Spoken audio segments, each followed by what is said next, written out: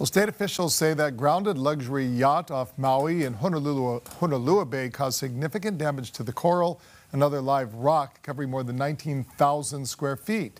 According to a preliminary investigation, the state land department says 19 coral colonies were damaged or destroyed during the initial grounding, and another 100 coral colonies and live rock were impacted when the boat was being dragged out to deeper waters.